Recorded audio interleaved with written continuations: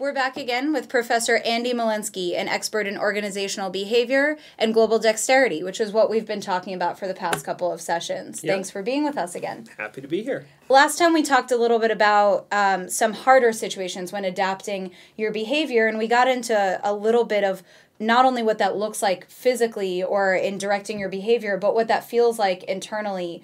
Could you talk a little bit about that psychological transition and what people struggle with the most as they try to adapt their behavior? Yeah, that's at the heart of global dexterity. That's what makes global dexterity challenging, because it's not just learning the differences. It's being able to take action in light of those differences, which often doesn't feel too good. No, it's the hardest part. Exactly. So we talked about an American manager who went to Germany, and he had to give that direct. Frank feedback, right? No feedback bread. Sandwich, just right to the right. Exactly. Yeah. So he felt awful in 3 different ways. The first way that he felt awful was he felt inauthentic.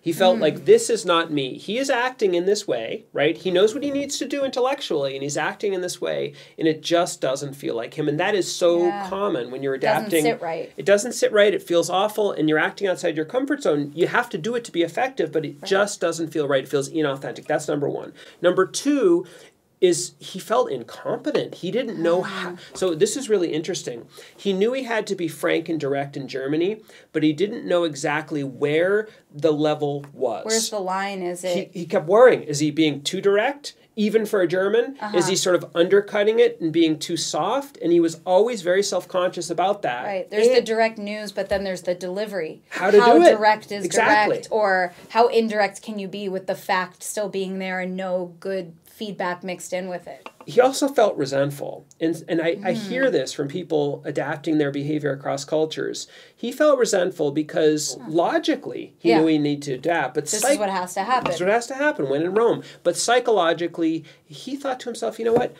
I'm a pretty darn good manager. Why do I have to adapt like this? Why can't they adapt to me?